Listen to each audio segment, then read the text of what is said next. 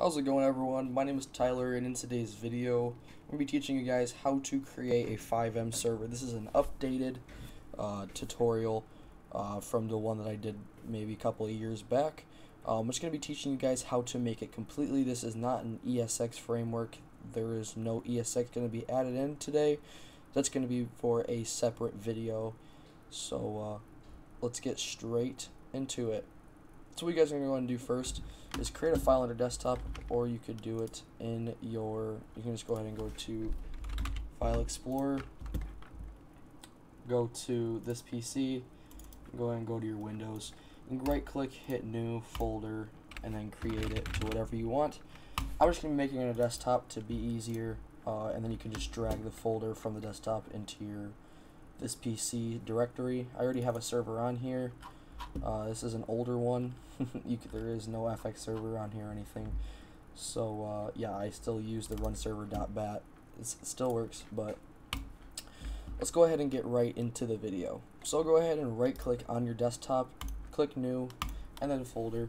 And here you're going to go ahead and just name the folder or the folder to whatever you want. Just make sure there's no spaces or no of those special characters. I'm just going to be naming mine Test for the video.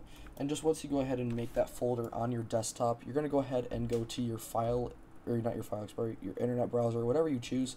I use Google Chrome.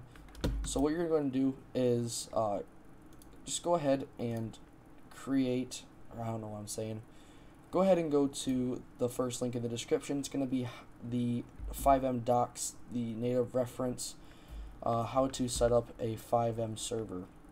We're not going to be going off of this. There's some things in here that I don't like, and I think it would just make it 10 times easier for you. We're also going to be, I'm going to be setting up TxAdmin. It's going to make sure, it's going to run your game a lot easier off of your internet browser in your VPS. I'm not doing this on the VPS, I'm doing this on my home computer. This is what a server looks like on a VPS. It's just, you know, it's basically the same thing, just on a VPS, and you can do this on a VPS as well. Alrighty, so first what you're going to go ahead and do is go to your FiveM server artifacts. So to do that, go to the first link in the description and go to down here to where you see the artifact server. I'll go ahead and leave this in the description, this one right here. So go ahead and instead of clicking latest recommended, sometimes it has an issue.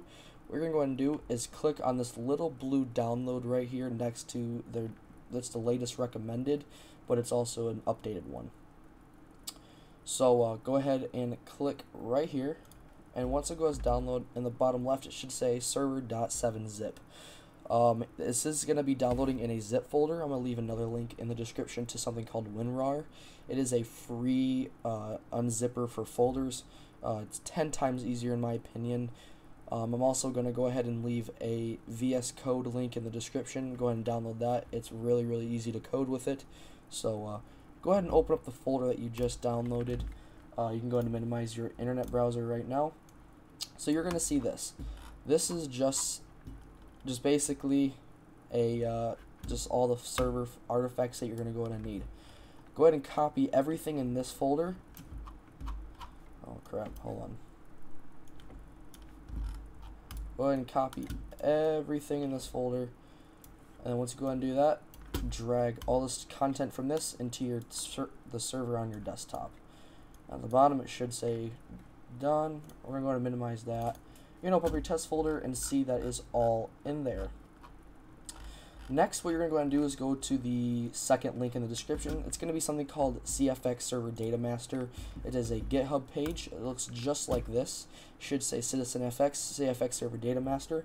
Go ahead and click on this green code button that says download, and then hit download zip. And then again, there's going to be a little 7-zip folder in the bottom left. Go ahead and open that.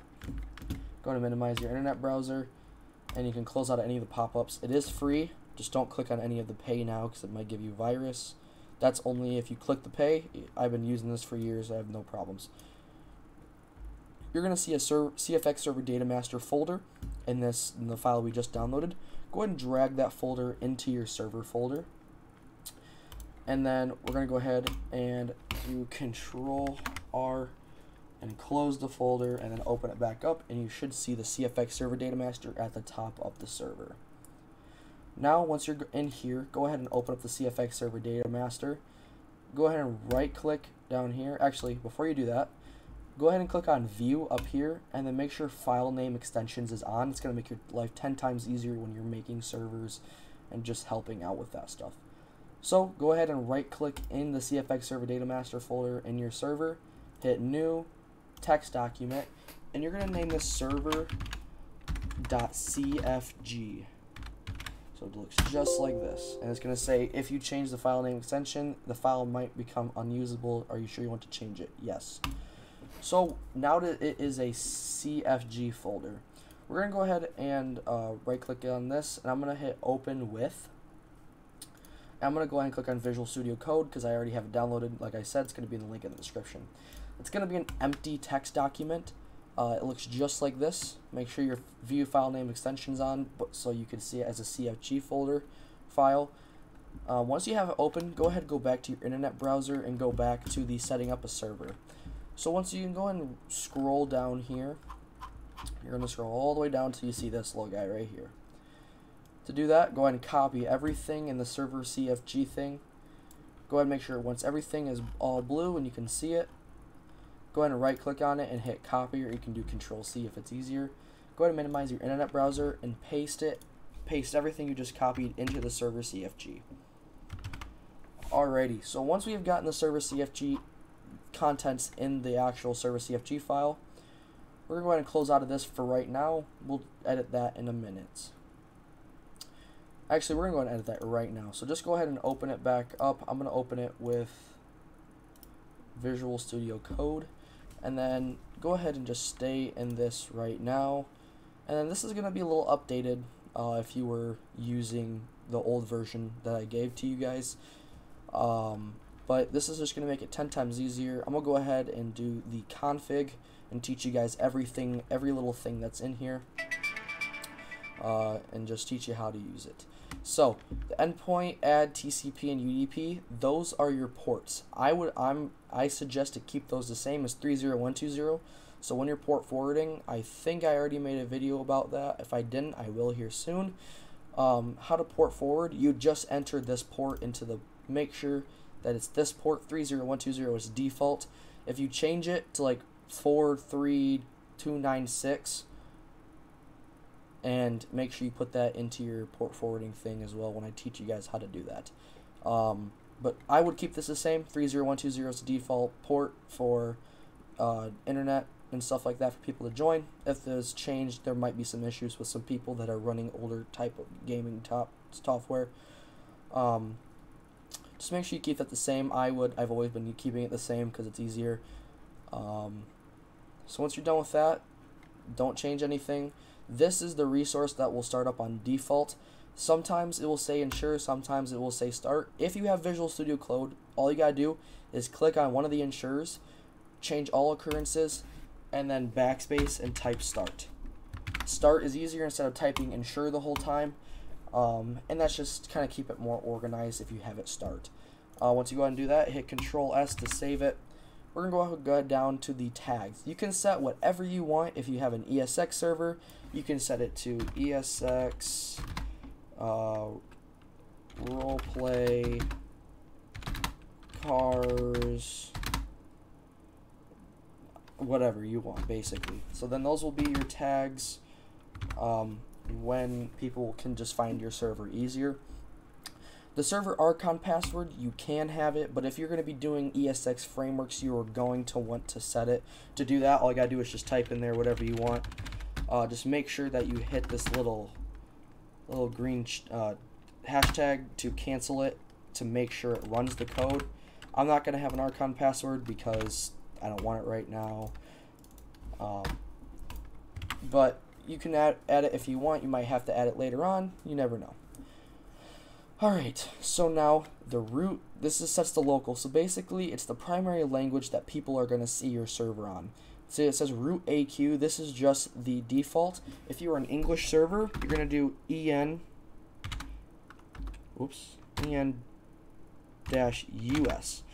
And it says up here as well. This is Great Britain, all that stuff. France, French, and stuff like that.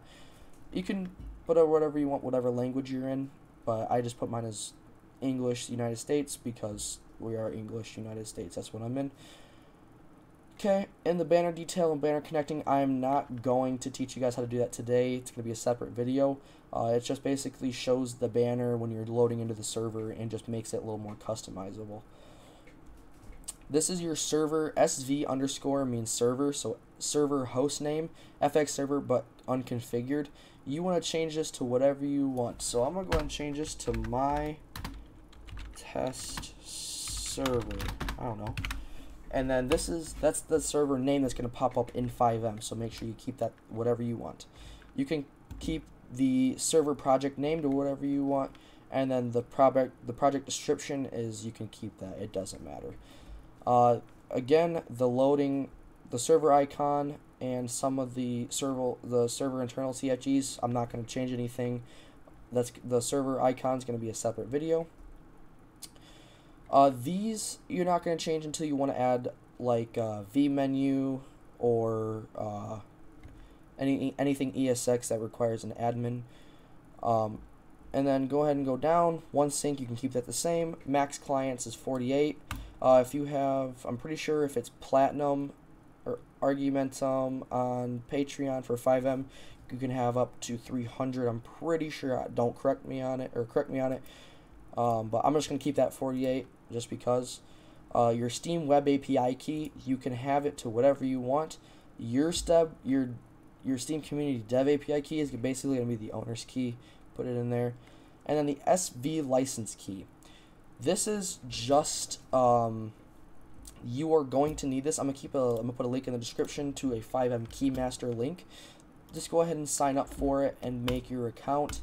And then you're going to see this. You're going to go ahead and click register up here. Mine doesn't say it right now. Click register. You're going to put the name of it in there, the IP, dedicated server, and then whatever server provider you use. And then you're going to make the key. If you guys can try to use this key, I'm going to deactivate it after the video, so there's no way you guys can use this. And if you want a free key, boom, you're not going to be able to use it though. So go ahead and copy the key that you've just made, and you go ahead and minimize your internet browser and put the key where it says change me, and then boom. So you have your key in there, and it's 100% going to load up. So your server CFG is now complete. So now let's go ahead and set up TxAdmin, and that's going to be the last part. So you can go ahead and close out of the server CFG text document. We're going to go over back to our initial server. This is basically all the server files, and you're going to see a little thing at the bottom that says fxserver.exe. This is the application to actually start your FiveM server. So just go ahead and double click on that. You can go ahead and close out of that, and then it's going to automatically open up your internet browser to a TxAdmin page, and then there's going to be a little pin in there, or this is the link you could use. This is the pin that I'm using right now. This is just a test server. Again, you guys can try to use it. It doesn't matter. It's not even port forwarded, so I don't understand why you guys are going to try it. But the key should already autofill. And then once you want to put the key in there, go ahead and click Link Account. Once you go ahead and link the account, you can go ahead and hit Continue and log into your cfx.re account. And then I'm just going to go ahead and make the backup password to like whatever you want. So it's just a thing to help you just in case you get logged out. Go ahead and hit click Save. So now we are able to set up your FiveM server. You can go ahead and click Next on here, and then you can actually just make this. This is another server name. It might change it. You guys change it again in the server CFG folder. I'm just going to type test server, and then that's the name of the server. Next. So you could go ahead and do popular template. This is for only ESX. I wouldn't do that. I'm going to go ahead and do local server data. That's just going to make it 10 times easier since we already have the CFX server data master folder in the FiveM server. So now once you are on the local server data and you go ahead and click the local server data option, you're going to go ahead and go back up to your server, and at the top you're going to see a little browser icon. So go ahead and click on it once, and it should copy it. And you're going to Control-C your copy, and then you're going to go ahead and open up your internet browser again and paste it back into this little thing right here. This is just saying, hey, this is where my server is. Oh, okay, my bad. Instead of doing that, you have to go back to your server data folder and then click on it, copy it, and then go back in here, boom, server data master. Next. Now, once you click next, it's gonna say, it's basically gonna be the same thing, but instead of, you can paste the same thing, but make sure you do a / and do server, .cfg, and then it basically says, hey, this is where the server CFG is. It's just a path to select your server data folder. And once you're going to do that, you can finish. Boom, you can run this profile by executing users start.bat, whatever. Boom, we just started up the server. Server is now started up, and you can actually look at it. There might be some yarn fails. That's completely fine. You can go and open up your internet browser back to TxAdmin. This is where you can monitor players. Oh shoot. Oh, there we go. Whew. Okay, we're good. You can go ahead and go to your CFG, and you can just browse through there, restart resources and stuff like that. Alrighty guys, that's how you complete a FiveM server. Again, if you want to add resources, just go into the resources folder, and just paste whatever you want. Yeah, there's a couple resources, and you can do that. Those will just be the resources folders. Make sure you start them in the server CFG. But yeah, that's gonna be it for you guys. Appreciate you guys watching so much. If you do enjoy the content, please drop a like and subscribe. I'm going to be making a couple more videos on how to develop and make a FiveM server better for your community, and how to grow a FiveM server off of nothing. So if you guys do enjoy the video, please drop a like and subscribe to my channel for more of these awesome videos. So guys, thank you very much for watching, and I will see you all later. Peace.